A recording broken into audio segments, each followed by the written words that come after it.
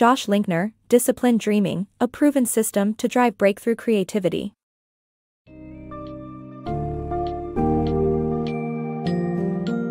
Dive into the world of disciplined dreaming and unlock your true creative potential. In this book's summary, you'll learn how creativity is an essential asset for success in every role and industry. Join us as we unravel the various misconceptions about creativity and take you through a systematic 5-step process to enhance your creative capabilities.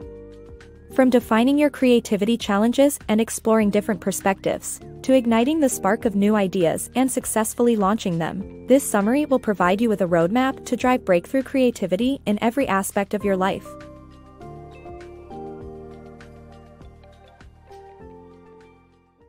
Unleashing creativity in every individual and organization. Many individuals believe creativity is only for certain roles in a company, or it is an innate skill that cannot be taught. However, creativity is necessary for every job, and each person can become more creative. Every organization requires creativity to remain competitive, and it can be managed. To improve creativity, follow the disciplined dreaming process, which involves asking, preparing, discovering, igniting, and launching. It expands creative capacity, drives competitive advantage, and fuels personal and professional growth. Although messy at times, this creative process produces results that are rewarding. By embracing creativity, one can respond proactively to market changes, deal with ambiguity, and make fewer mistakes, leading to innovative solutions and more productive workflows. Unleashing your creativity. Be innovative by defining a creativity challenge, analyzing the situation, dealing with resistance, defining a target audience, and shifting perspective. Do you want to find a sustainable competitive advantage as an individual or company? It's simple, you need to be creative.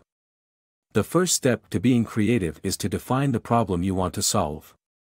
Think of it as a creativity challenge, like a picture of a finished jigsaw puzzle that guides your entire fitting and refitting of ideas and solutions. Describe your ideal goal in one sentence, ask important questions, and identify why your problem needs to be solved. The creative process is messy, non-linear, and abstract. So, to solve the problem, you need to analyze your situation and identify who has tried in the past to solve the same problem. What did they do, and why did they fail? What are you doing about the problem now, and how would you like the future to look? Assume that fear and resistance to change will be present, and plan for it in your solution. Understand your competition, and define a plan that includes measurable success metrics. Be innovative in defining your target audience. Think of ways to persuade others to embrace the idea, and develop a step-by-step plan with deliverables and markers on your timeline to stay within budget. Expand your thinking, and ask why. What if, and why not, questions repeatedly, exploring alternative ideas and creating a beginner's mind unencumbered by existing beliefs. Finally, shift your perspective and imagine the problem from a standard view, zooming in to understand how it affects individuals. Consider the issue as an outsider and remember that creativity is a learned skill. Practicing foundational skills like observing, networking with diverse people, and experimenting, help develop the skills necessary to unleash your creativity and achieve success. Fostering creativity in the workplace. A creative environment and culture can be established by promoting a sense of purpose, celebrating and rewarding ideas, avoiding groupthink, and encouraging a diverse workforce. To achieve this, organizations need to instill passion, promote collaboration, and cultivate a fun atmosphere. The critical part of fostering creativity is to give employees autonomy, allowing them to take risks and make mistakes. Organizations should also provide their employees with an environment that supports their creative endeavors. This includes conducting off-site meetings, providing reading materials, playing music, and using art to stimulate new ideas. Participants should also be given tools and supplies to support their creative activities. Creative cultures should also avoid the tendency to edit while creating. Instead, they should focus on the projects at hand and stay clear about their goals and where they are in the creative process. Organizations can also promote creativity by hiring a diverse workforce and promoting diversity within the company. To achieve this, organizations can establish programs like the Ambassador Program offered by Ziba, a design and innovation consultancy, where employees are assigned to another department for 3 months. In summary, to inspire creativity in the workplace, organizations must establish a culture that values creative thinking, autonomy, and collaboration. They should also provide an environment that supports creative activities and avoids groupthink. Creative organizations should celebrate new ideas, take risks, and embrace diversity. Discovering new ideas. The key to discovering new ideas lies not in creating them, but in looking at the world and your projects from different perspectives. To facilitate this, assign participants roles during brainstorming, including someone to disagree with the CEO. Be alert for opportunities at inflection points and track trends. Use the borrowed idea technique and borrow patterns from urban noise or nature. Watch for frustrating moments and turn problems upside down by asking instead of questions. Remember, some of the best concepts in business history were selected at a ratio of 1 keeper to 100 passes. Igniting creative sparks. Creativity requires generating and recognizing sparks, and successfully launching new ideas necessitates persuasion. Collaborate with individuals from different backgrounds and try provocative statements. Don't judge new ideas but encourage and generate them. Creativity is not about having a perfect project figured out all at once. Instead, it involves generating and recognizing sparks where you can build upon them. To successfully introduce a new idea, persuading others is necessary. One way to achieve this is by assembling individuals from different backgrounds to discuss your ideas. Hot potato is a fun game that can start the process.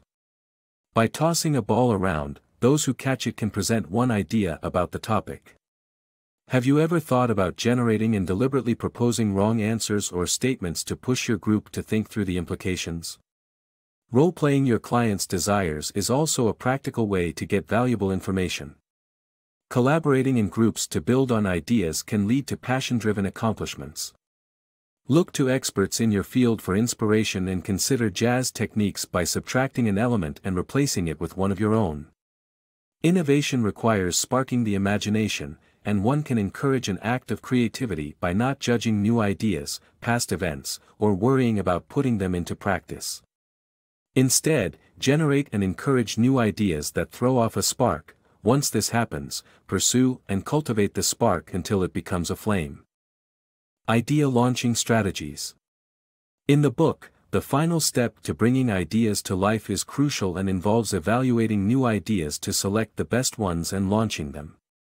The process requires reactivating the critical part of your mind to appraise ideas using all your capacities. The author suggests using multiple tools to appraise ideas, such as the classic matrix approach, where you score ideas numerically against each other in various categories. Another preferred option is the poker chip method, which helps diffuse groupthink that is likely to result from hierarchical structures. Once you choose an idea, it's essential to test it using prototypes, simulations, or telling stories, making a movie. Metrics, including critical criteria to measure the success of a new idea, should be established and standardized, and outsiders can understand them. Create a scorecard to keep track of your progress, integrate them into your action plan, and finally launch your ideas.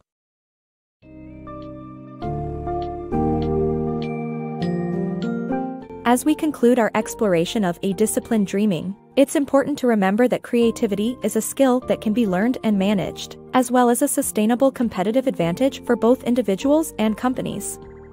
By following the systematic 5-step process of ask, prepare, discover, ignite, and launch, you can hone your creativity and ensure that it fuels your professional and personal growth. Embrace the messy nature of the creative process, challenge preconceived notions, and learn to adapt to market changes proactively.